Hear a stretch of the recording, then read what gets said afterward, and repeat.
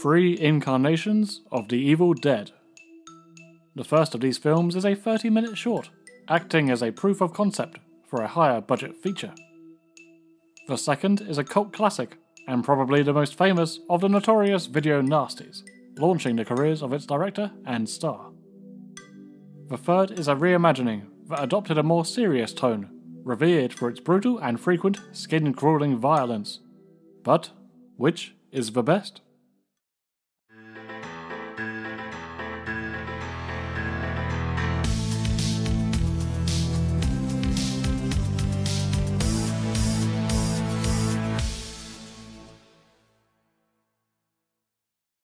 Throughout the 1970s, a teenage Sam Raimi churned out a series of comedies that appealed to his goofy sensibilities. They often featured ridiculous titles like The Great Bogus Monkey Pignut Swindle. His ambition was plain to see, especially when he created a feature-length film, It's Murder, while still in college.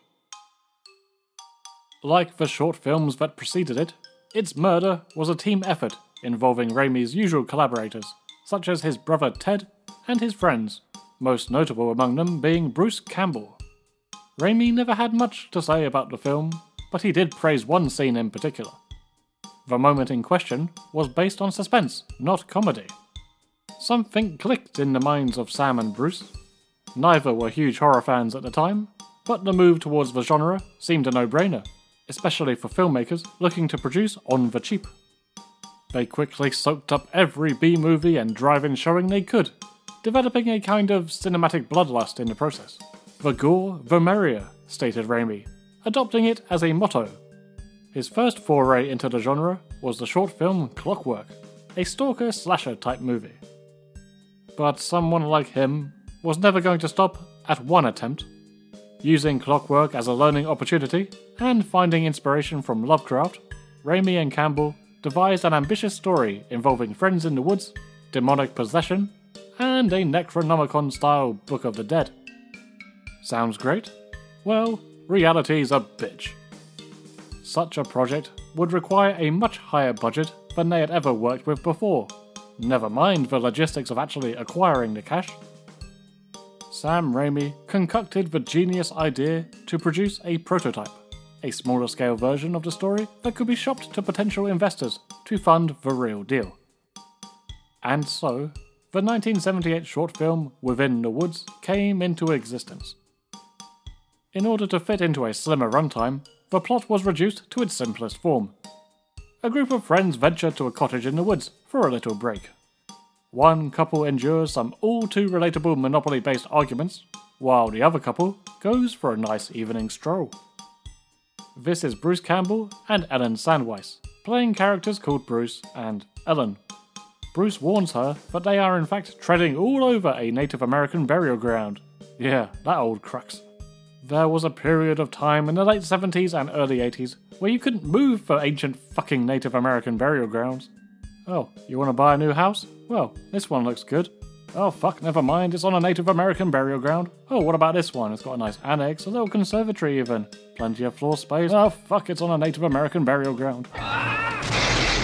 Despite his own concerns, Bruce succumbs to his undying love of hot dogs. Hot dogs. And starts digging for firewood. This upsets the natives. Interestingly enough, considering Bruce would become the face of the series for the next 45 years, he kicks the bucket early on. Ellen becomes the central protagonist, echoing the final girl trope that was certainly prevalent at the time. The remainder of the short film sees Ellen battling a possessed Bruce as she tries to survive the night. Within the Woods is a fun watch from a fan's perspective. A fair amount of content that would eventually transition over to The Evil Dead is already in place here. There's the floating POV from the unseen entity, and the incessant chanting of "Join us." Don't forget the old trap the hand in the door and stab it trick.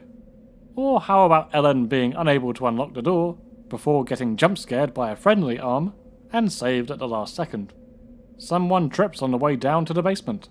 A possessed villain removes their own hand. A passionate axe attack defeats a baddie. And most importantly, there's a really fucking passive-aggressive swing chair. Surviving copies of the short film are in less than ideal condition, but frankly, that adds an appropriately cursed vibe. I feel like if I don't pass this film on in 7 days, I'll be raped by a twig. But even through the VHS glitches and audio tracks regularly warping into digital brown noise, the quality shines through. As a very low budget short film from the late 70s, it will be a chore for a normal viewer. For fans of Raimi and Evil Dead, it is a delightful curiosity. It obviously lacks the polish of the later movies, but the promise of the team's talent is evident. Bruce's charm already bursts through the screen. That's probably why the copies are in such bad shape. The tapes couldn't handle that much natural swagger. And nobody can say he did not suffer for his craft. Tom Sullivan's makeup work was too difficult to apply and remove on their schedule and budget. With the shoot running over both days and nights, Bruce just went to sleep with the makeup on. When he finally removed it, he was terrified to find it had actually transformed the shape of his face.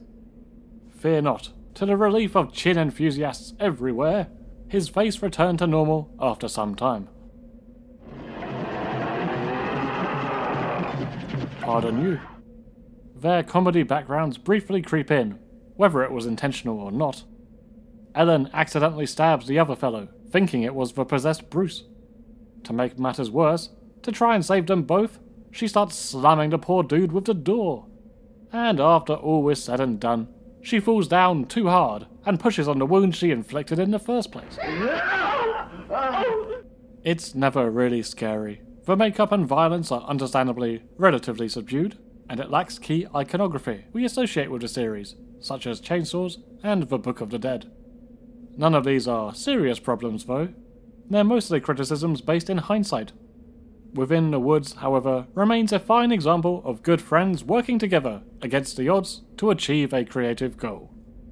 $1,600 later, Sam Raimi had his completed short.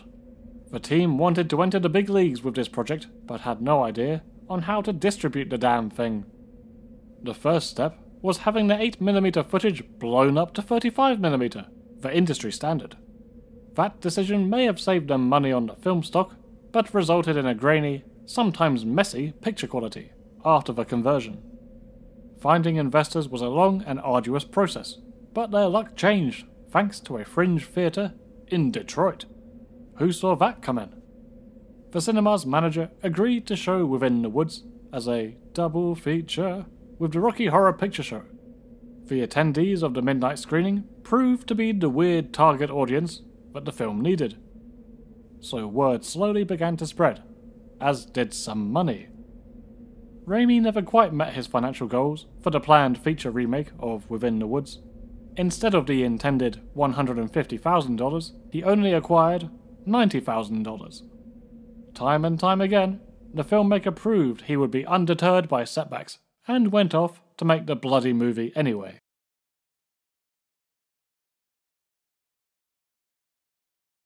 Armed with a larger budget and far more resources than they'd ever previously had at their fingertips, Raimi, Campbell, and producer Robert Tappert could finally bring their full nasty vision to life. 1981's The Evil Dead still follows a group of young friends on holiday in the woods, but every aspect of the short film is expanded upon tenfold. I don't recommend watching both films back to back, you'll give yourself whiplash. The improvements are night and day. Right from the opening demonic POV, you realise Raimi and co. are operating in a whole other ballpark now. The effect is a lot smoother, creepier, unnatural, more intense. In reality, it's either Campbell pushing Raimi around in a dinghy, or the two of them running a wood-mounted camera through the trees. But on the screen, it works perfectly, and remains one of the first things I think of when recalling the movie. The friendship group is raised from 4 to 5. I would say the more the merrier, but then again, remember Raimi's twist on that saying? To him, more friends in the group means a higher body count. How exciting. Bruce and Ellen have returned, now as siblings instead of a couple. They arrive at the haunted cabin in a shot that preempts modern video gaming, and come face to face with that horrible fucking bench again. That wooden prick is the biggest, baddest omen in history. Indeed, bad things are afoot. Fortunately, they did away with the whole Native American burial ground bullshit, and introduced the Necronomicon, as they had originally intended with the short.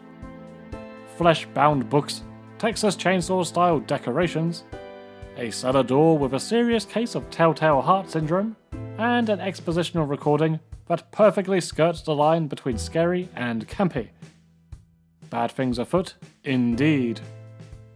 A third of the way through, things get wild. The simple story, small cast, and single location lay a solid foundation for Raimi to just literally chuck everything at the wall to see which slimy bits stick. We get everything you could possibly ask for in a movie. Possessions, stabbing, slicing, gnawing, bushwhacking, gouging, decapitations, blood bukakes, monobrows, illegal use of pencils, 1-2 punches from a shelf, inconveniently placed tins, obvious doll stand-ins, melting Play-Doh, and a roof with musical beams.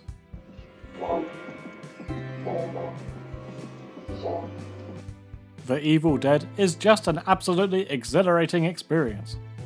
It's not as madcap as Evil Dead 2, but it still packs a pretty fucking hard punch, especially given the circumstances. The shooting schedules were overrun, and money frequently ran out. The gang had to go door to door for additional funds. Bruce put his house up as collateral, just to help the film over the line, for Christ's sake.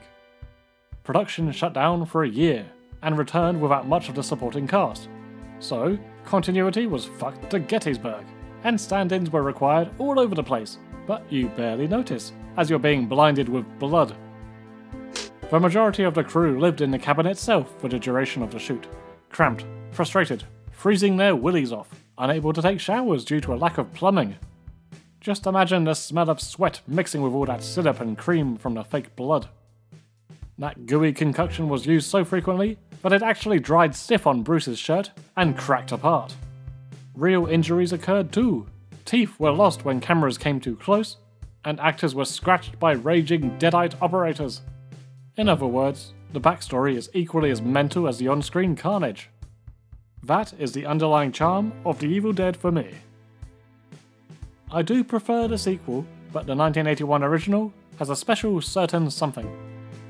It manages to somehow feel like a mainstream horror film, while retaining the sense of a group of friends experimenting creatively in the woods. It's amateurish, but it's the best amateurs you've ever seen. It's no wonder that the film was an inspiration to so many wannabe filmmakers back then, and still to this day. The game plan of funding The Evil Dead via the short film directly inspired the Coen brothers to do the same with Blood Simple, after Joel Coen partially edited The Evil Dead.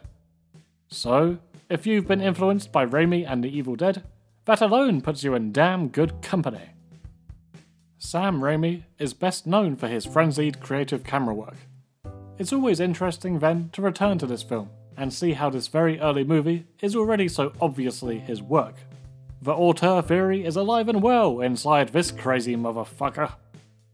The POV shots often get all the love, but there is never a shortage of curious cinematography here. The over-the-top violence gets people's pulses racing, but it's the direction that really elevates the material. We've all sadly seen what Cabin in the Woods horror films look like in the hands of boring or lazy filmmakers. Meanwhile, Sam Raimi's throwing out demented shit like 360-degree pans and enough Dutch angles to legally class the film as a co-production with Holland. The Evil Dead was guided through post-production via industry veteran Irvin Shapiro, whose previous distribution work ranged right back to the cabinet of Dr. Caligari. Jesus. The film then received a major push after Stephen King drowned the film in praise. It became immensely popular and an instant cult classic, becoming a smash hit in the VHS rentals charts. Over here in the UK, it famously became one of the first to be labelled a video nasty. I mean, it's easy to see why. It suffered cuts and bans all over the world, but thankfully, we now live in an age where we can easily access the full film in all its crimson glory.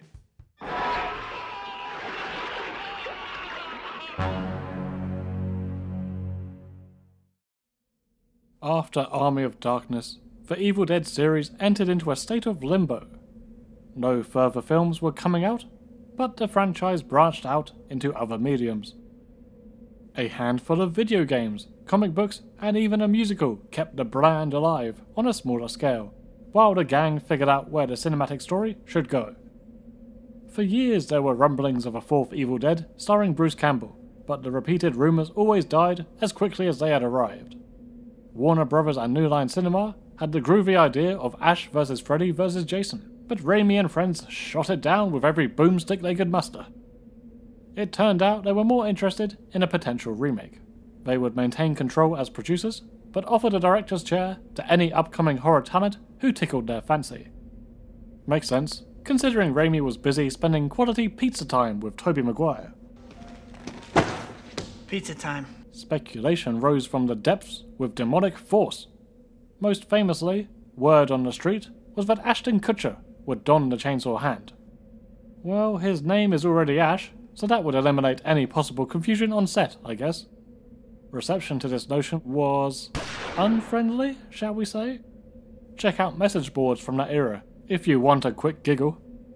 It is not confirmed, but is on IMDb movie page for this flick. Oh my god, what the fuck, barbecue? Fuck this shit. Fucking hell. Bruce Campbell or bust? The fucking punked guy? Bullshit. Mason, am cry. If this is true, I will find you and hit you with my car.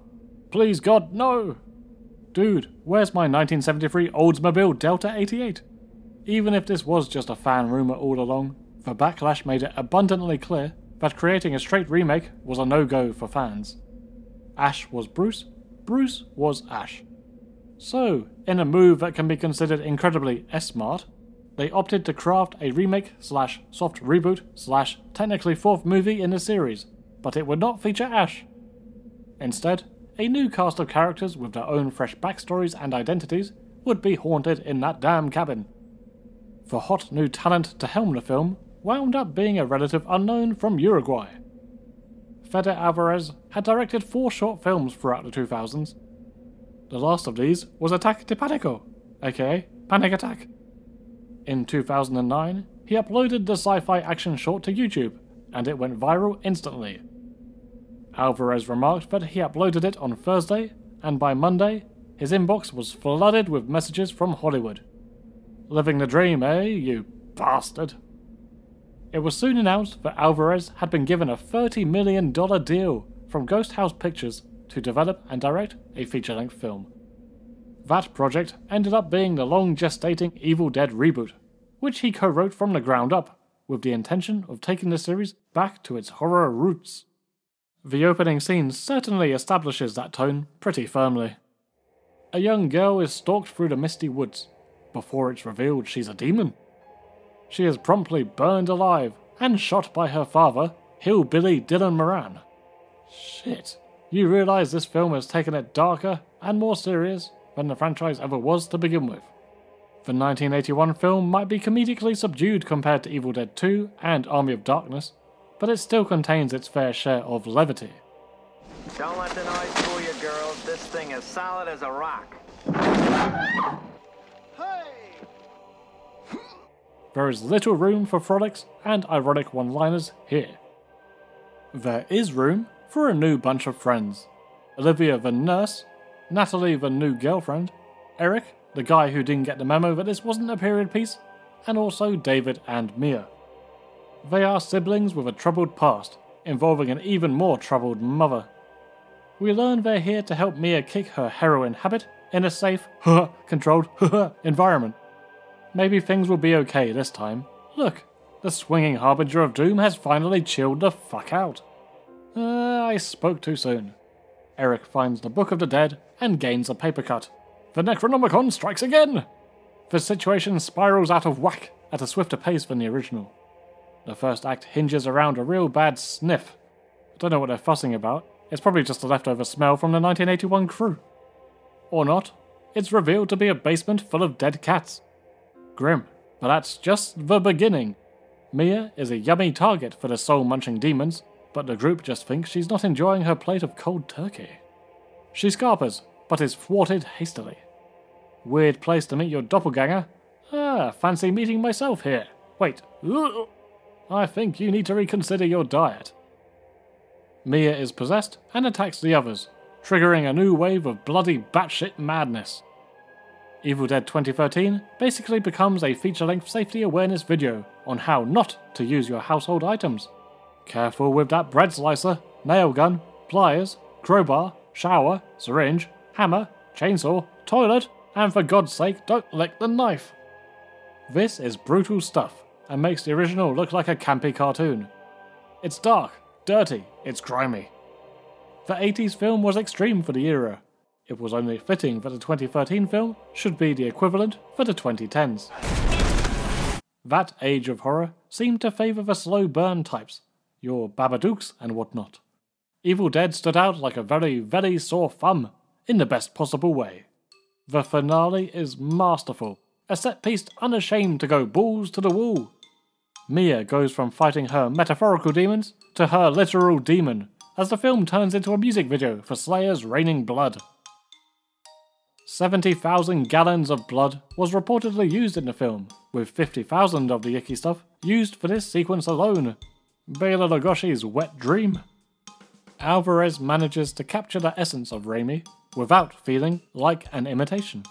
The only element that comes close is the POV demon shots. They put me off at first. It didn't feel right, not coming from Raimi. But think about it, it wouldn't be Evil Dead without it, and to their credit, it's used very sparingly. No, Alvarez did a very impressive job. I guess this series just brings out the best in directors, making their jump to the big leagues. The characters are more fleshed out, no pun intended. There's more effort to give them motivation and backstory, as opposed to just some unlucky kids on a holiday. This works brilliantly, as the script doubles down on the taunting from the villains. Mia's addiction issues and David's extreme familial guilt are toyed with to great effect. Their granddad is also transformed into a dog. That's nice too. Grandpa? Keen-eyed viewers will spot plenty of references to the original. The necklace and its uncanny ability to form a skull shape, the 1981 film's poster, the original car, and so on. It's a really surprisingly good film. I hate the idea of an Evil Dead remake on paper. Haunted Blowfish am cry. I didn't think it would ever work, but I've never been more glad to be wrong. The film continues to hold up on rewatches too. The savagery remains just as savage, and the end still leaves you fist-pumping the air. It succeeded at the box office, earning $97 million off a budget of $17 million. Nice. Evil Dead was officially back. Hail to the king, baby. Spurred on by the reaction to the post-credit cameo, Ash returned with his own TV show a couple of years later. Almost exactly 10 years on, a new film, Evil Dead Rise, is currently riding a very large hype train. The franchise owes its second wind solely to the little reboot that could. It just goes to show, sometimes even the sacred horror films might benefit from a refurnishing here and there. Now then, shall we move on to the hard part? Yes, let's have some verdicts. Best villain. While the remake's baddies are gross and efficient in what they do, I lean to the original with this one. Give me those crazy, pasty-looking freaks any day. Best protagonist. Ash or Mia? I might receive some pushback for this, but I think for now, I'd go with Mia. In the 1981 film, Ash isn't quite the Ash we've grown to know and love. Mia's story of recovery is well established. She goes through the ringer, and her eventual victory is cathartic as hell. Thank God Raimi persuaded Alvarez to change the original ending, where Mia would perish too.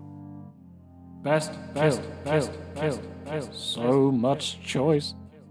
Both films are loaded with memorable executions. In the end, I have to go with the end. Mia versus Mia. As I said, cathartic as hell. Best film.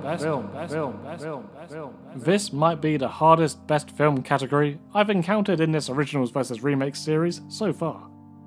Within the Woods is not a contender, we can all agree on that, but the other two are pillars of their eras. The Evil Dead is held on a pedestal, with good reason, while the remake is technically superior. Can I declare a draw? This is one of those choices that changes day by day. Today, I'm going to choose the remake, but ask me again tomorrow and I'll choose the original. How do you feel about these Evil Dead movies? Is the decision of best film as tough for you as it is for me? Let us know in the comments below. Stay evil and stay deadly, friends of the Blowfish.